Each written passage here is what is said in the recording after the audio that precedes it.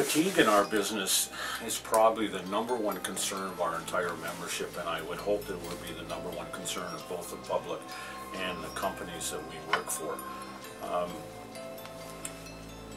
We work under federal legislation. The federal legislation allows that we can work a 16-hour day. 13 hours of that we can be behind the wheel driving. So essentially, we are having drivers who are working 16 hours, getting an 8-hour break, and then they're back behind the wheel for another 16 hours. And that can go on, not indefinitely, but it can go on for 14 straight days before they're forced to take a break. That means that our brothers and sisters, our husbands and wives, our grandmothers, grandfathers, and our children are all being put at risk because of driver fatigue. There's been a number of serious collisions in North America, thankfully not many in Canada, but primarily in the United States, that are directly related to driver fatigue, where there's been several fatalities. It's taking drivers' lives and it's taking passenger lives. And we're really afraid that that will be the death knell for the over-the-road industry. It just keeps going on. Recent studies have shown that driver fatigue,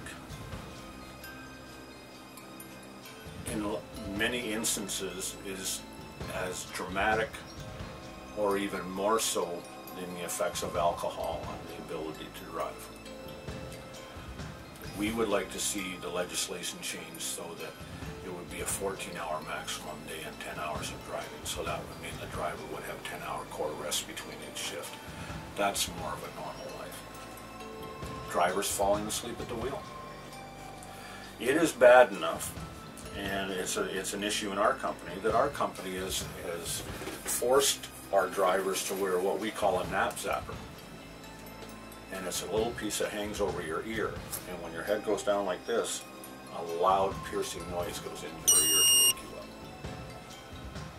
That's pretty scary. Instead of fixing the problem, it's like giving an aspirin to somebody with appendicitis. You're not fixing the problem.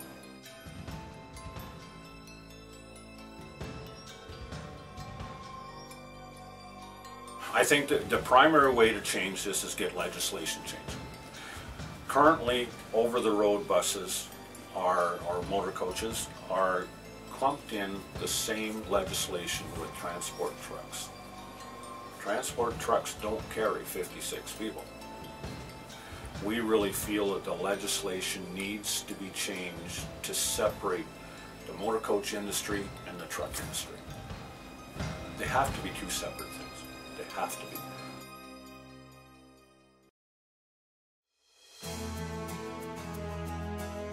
The primary impact is for our customers, the people out on the street. Like I said before, our brothers and sisters and mothers and fathers and grandkids and grandparents that are going on those buses. You want to know that they're going to arrive at their destination safely, and that they're going to have a driver who's well rested and unfatigued behind the wheel, where there's no chance of anything happening. Our operators are professional operators. They're very, very good at what they do, but fatigue can kill. We have schedules to keep, and we will face the wrath of the company if we do something like that. So it's got to be a legislation. It's got to be a culture change within the industry, to be quite honest.